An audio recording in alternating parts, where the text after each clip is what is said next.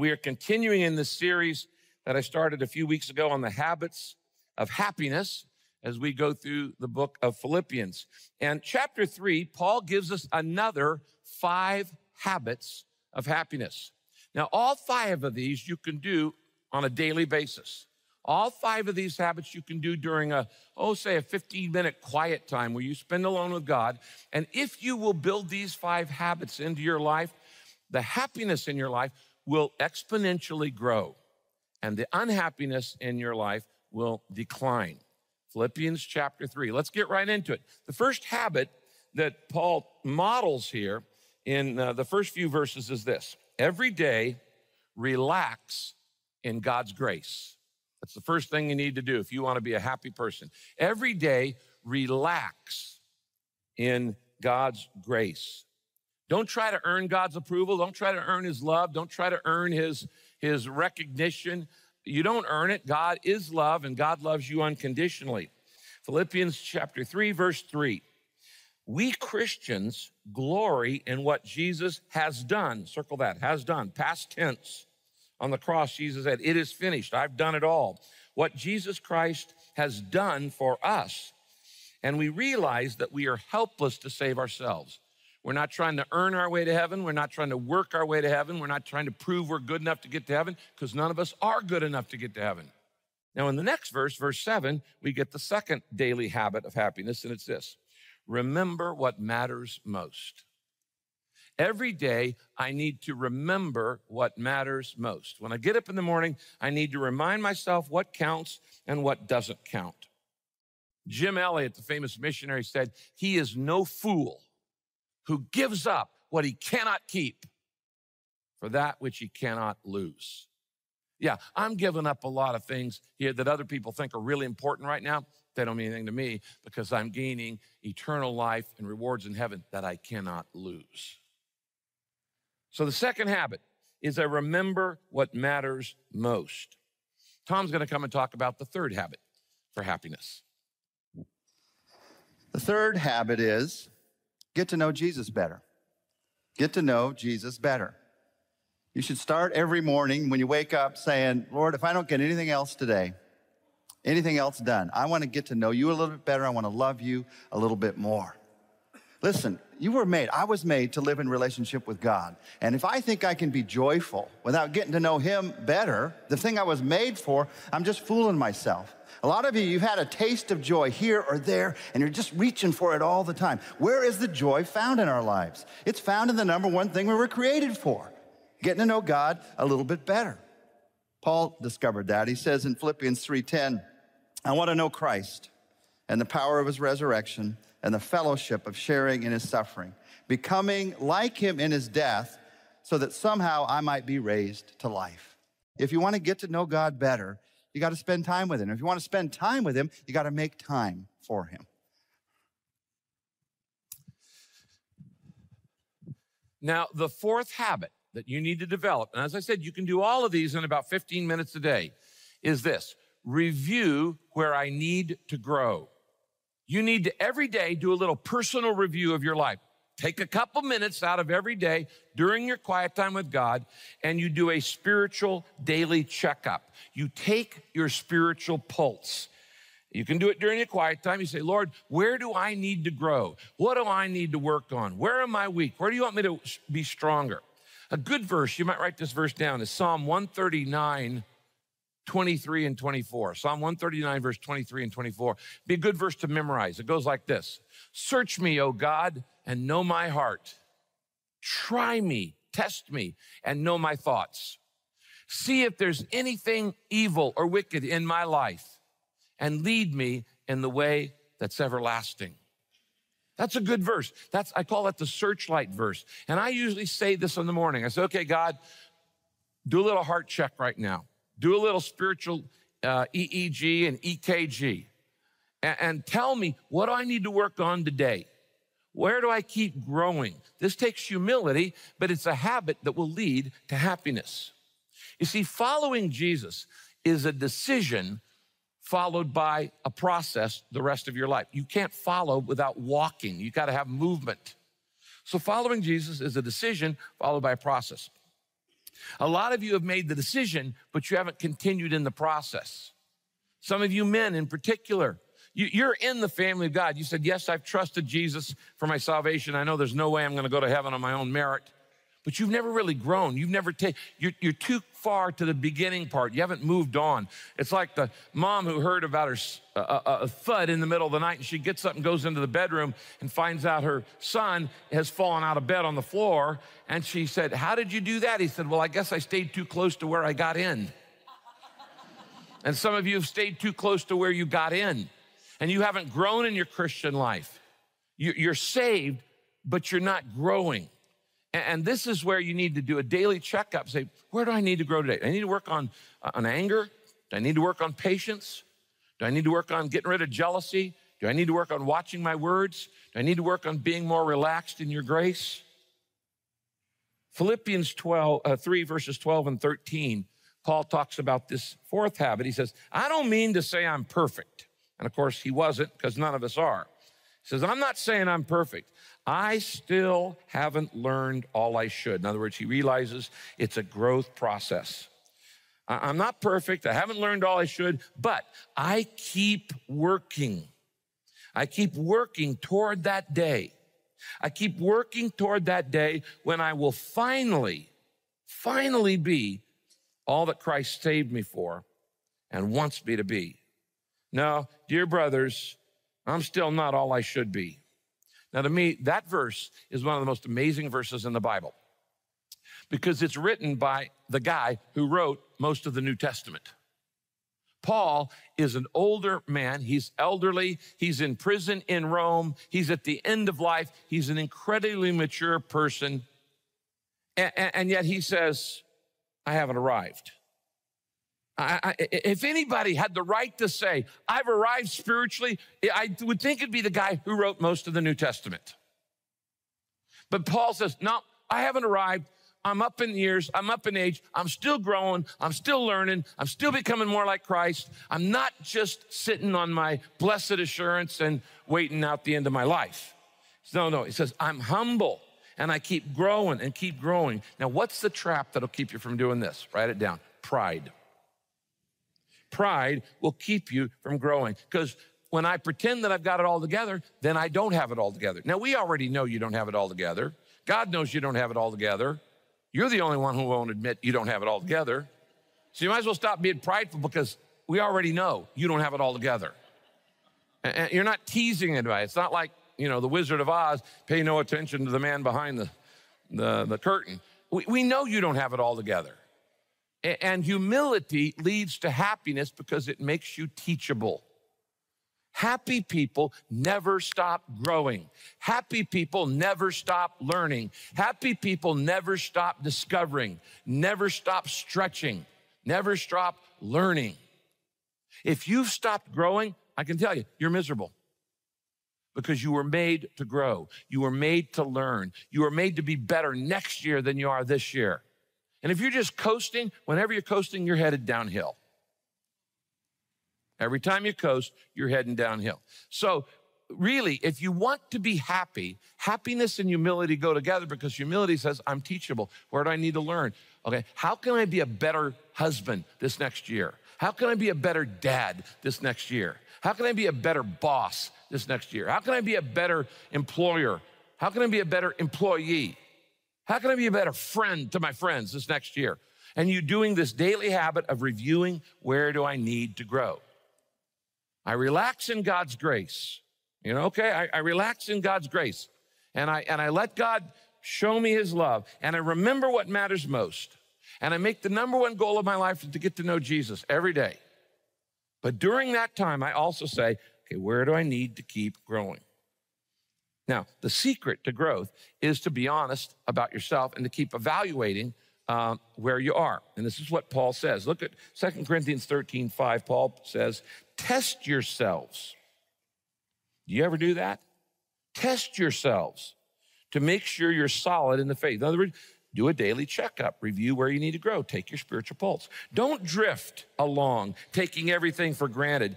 Give yourselves regular checkups. You need firsthand evidence, not mere hearsay, that Jesus Christ is in you. Test it out.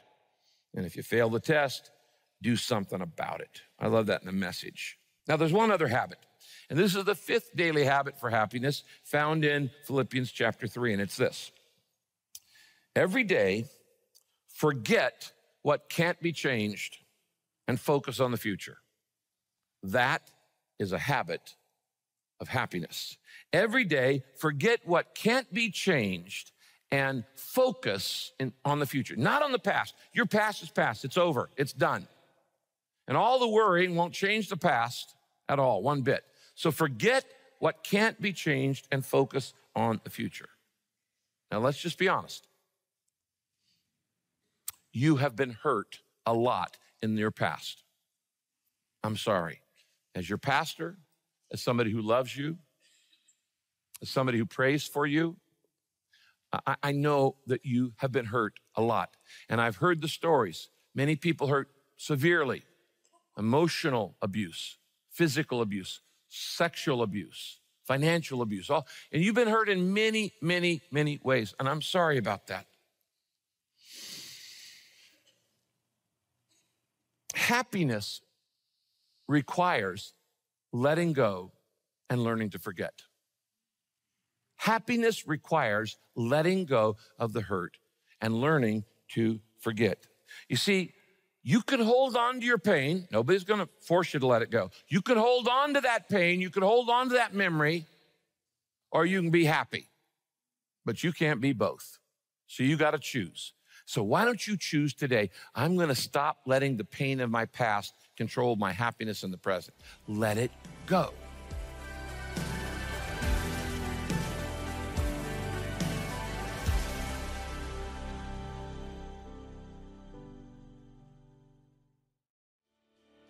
Today, I want to ask you to join with Daily Hope as we focus on fulfilling the Great Commission of Jesus Christ.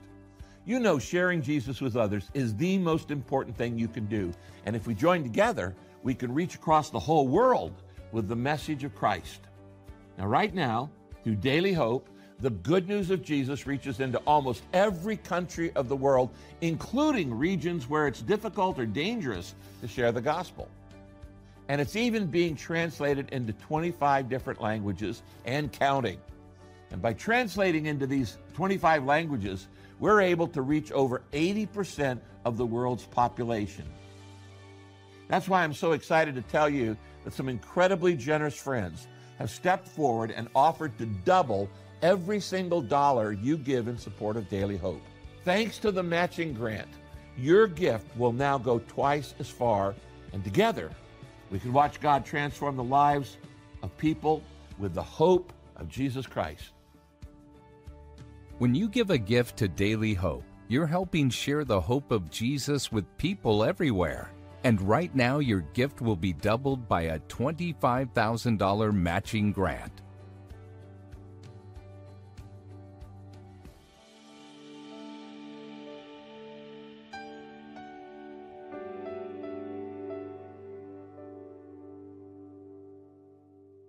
Here's what Paul says in verse 13 and 14. I am focusing all my energies on this one thing, forgetting the past and looking forward to what lies ahead.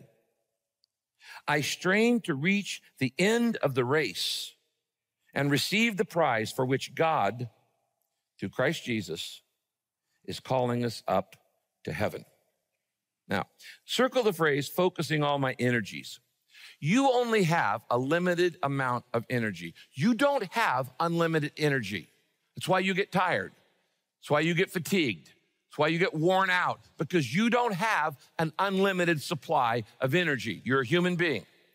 Since you only have a limited supply of energy, I highly recommend you not waste any of it on the past. Don't waste any emotional energy. Don't waste another second of your life on the past. The past is past. Would you like to change it? Yeah. Can you? No. So forget it. Forget it. Use all your emotional energy on today, because that's all you've got. You can't even use it on tomorrow because you're not there yet. Don't waste. I focus all my energy. by forgetting the past and looking forward to what lies ahead. Now, this habit is so important to your happiness. There are 3 traps you have to be aware of, and you're gonna have to deal with these in order to live a happy life. Number 1 is the trap of regret. You gotta let go of regrets. That's stuff that I wish I'd done differently. You know, and we all second guess ourselves. Are there things I wish I'd done differently in your life? Are you kidding me? Of course there are. But I can't dwell on them because the past is past and I can't change it. It's done. So I'm not gonna waste any emotion on regrets. That's the stuff I've done wrong. The second trap is unforgiveness or resentment. And that's the stuff that people have done to you. You've done bad things. That's guilt, shame, regret.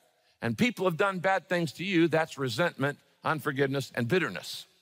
Either way, you get stuck in the past. What I've done wrong or what other has done wrong to me, either way, you get stuck in the past. Holding on to resentment is dumb. It doesn't hurt anybody but you. The whole time you're thinking about that person who hurt me so bad, they're out there having a steak dinner. They're not even thinking about you. So your resentment is not hurting them. The only person you hurt with unforgiveness is you. That's dumb. Let it go. For your own sake, you must forgive. Do they deserve it? No. But do you deserve forgiveness from God? No. Those who experience grace are gracious. And you let them off the hook. Why? Because God let you off the hook. And because you don't want to hold on to the pain. You want to let it go. There's one other thing that's going to keep you stuck in the past and cause you to be unhappy, and this one's going to surprise you, but it's a trap. The trap of tradition. Tradition. It's the famous 7 last words. We've always done it that way. We've always done famous 7 last words. Now, have you noticed that things change? Yeah. Every day things change. Have you noticed your body is changing? Not for the good. Okay, your body is changing. Relationships change, the weather changes, culture changes. Everything is constantly changing, and you cannot stop change. So you have to decide, I can either get mad and resist and resent these changes that are happening, or I can choose to be happy. Happiness is a choice. You're as happy as you choose to be, remember? And so even in the middle of changes I don't like, I can choose to be happy. I saw a bumper sticker the other day that said, if you dislike change, then irrelevancy is going to appeal to you even less. Because if you don't change with the times, you become irrelevant. Now, how you handle change in life reveals your spiritual maturity. It reveals how connected to God you are. The more connected to God you are, you're connected to the eternal. So it doesn't matter what's changing down here. Anything that's in style will be out of style tomorrow. 1 minute you're a hero, the next minute you're a zero. And things just constantly change. But if I'm geared and guided and anchored to eternity, that's never changing, and I'm tuned into God, then change can take over place all around me, and I can choose to be happy, and I don't resent and regret and get mad and those kind of things. When I think about Saddleback Church and all the changes our church has been through, you know, I still have with me 60 charter members of Saddleback Church from the first 2 years. Still here. They've been here 33 years. Imagine all the change they've been through. I mean, think about that. They are enormously spiritually mature people, and they're incredibly unselfish. I mean, what if they had said, hey, Rick, we like having 100 people in our church. Let's just keep one little group here. Let's don't go to multiple services. Let's don't go to multiple campuses. Let's don't do all of these different. Let's just keep us. Many of you wouldn't be going to heaven. It was because of their unselfishness, their willingness to change and park a long distance away in order to make up more space that's caused thousands of people to come to Christ. I don't know a more flexible church than Saddleback Church. I don't, because we change things up all the time. I mean, for us, long-range planning, 6 months. And things change all the time. If you don't like change, this is not the church for you, because things are changing because there is no growth without change. And there is no change without loss. You got to let go of old to grab new. And there is no loss without pain. And a person who wants to grow without going through loss and pain is like a mom saying, I want to have a baby but not go through labor. They don't call it labor for nothing. There's pain in change. Now, every change is uncomfortable in your life, but you're going to have to forget the past and focus on the future. Every change is uncomfortable, even good changes. Isaiah 43 says this, Isaiah 43, 17, 18. God says, forget the former things and do not dwell on the past. See, I am doing a new thing. That's the fifth habit. Let's bow our heads. Happiness is a choice, and in many ways, it's a matter of the habits you choose to develop. These 5 habits in Philippians chapter 3 are all things you can do in about 15 minutes a day during a daily quiet time. So I challenge you to make this commitment right now. Say, dear God, just say this in your mind. Dear God, I want to learn to relax in your grace every day. To not try to earn your approval, but to realize you already love me and you will never love me any less or any more. I want to reject legalism, trying to prove my worth by rules, restrictions, regulations. I want to live by grace, and I want to be gracious to everybody else. And then, Lord, say this, help me to focus every day on what matters most, to not believe the advertisements, to not spend and waste and worry my life away on things that aren't going to matter even a week from today, much less in eternity. Help me to focus on the eternal, what's going to last for eternity, not what's in style. And dear God, I want to make getting to know Jesus better the number one goal of my life. And every day I want to know you a little bit better, and I want to love you a little bit more. And I want to spend time with you every day in a quiet time to read your word and to pray and to listen in conversation with you. Help me to take these purpose-driven classes of class 1, 2, 3, and 4 and grow purposefully and progressively more like you. Dear God, I want to start a daily spiritual checkup. That during my quiet time, I'll just say, Lord, where do I need to grow? And help me to forget what can't be changed in my past. And help me to let it go. And instead, help me to focus in faith on the future and what you have in store for me. If you've never opened up your life to Christ, say, Jesus Christ, come into my life right now. I want to get to know you. I want to learn to love you, trust you. I don't want a religion. I want a relationship with you. With their heads bowed, if you prayed that prayer, God heard your prayer. And if you meant it, you just stepped across the line.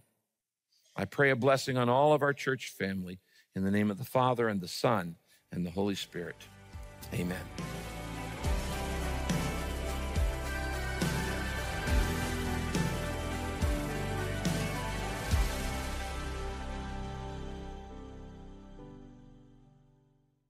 Today, I want to share a letter from a new listener, Sherman, who's in Tennessee, and he writes that he and his wife use Daily Hope to study God's Word together. Here's what he wrote.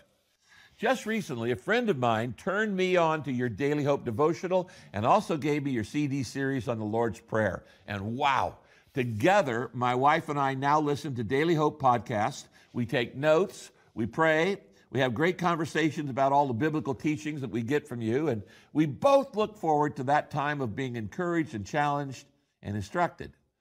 Now, I know, Pastor Rick, that it was through the giving of other people that made it possible for me to hear the Daily Hope teaching. And so now I want to make an eternal investment myself by giving to this ministry so that others may be blessed and impacted in the same way that my wife and I have been. Well, Sherman, I'm so glad to hear that you and your wife are studying the Bible together. Nothing will do more for your marriage. It'll not only help you grow in faith, it will strengthen your marriage. And thank you for your financial gift. Without your help, we wouldn't be able to keep on reaching more and more people around the world with the good news of Jesus. We wouldn't be able to disciple them through the Daily Hope podcast. Because of your prayers and your financial support, we're able to partner, working together to reach the world for Christ. So I'm so grateful for you and for your prayers and your financial support. God bless you.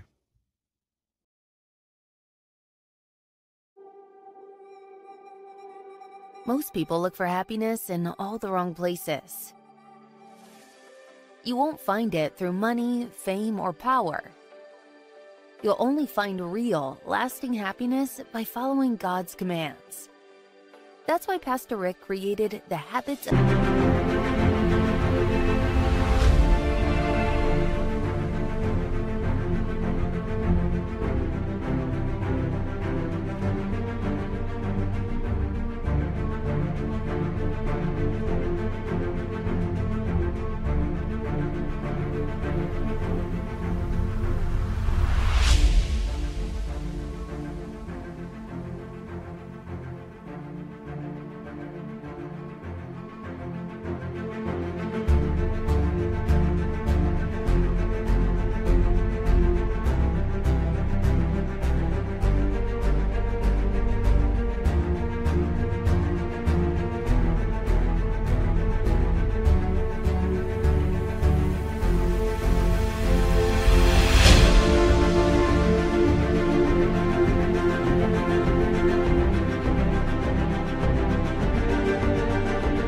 Happiness Bible Study.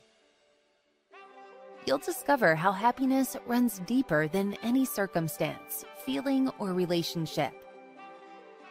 It's a comprehensive study tool that will help you experience the biblical habits that lead to true and lasting happiness because of God's unconditional love for you. This Bible study is available only on Daily Hope, and quantities are limited.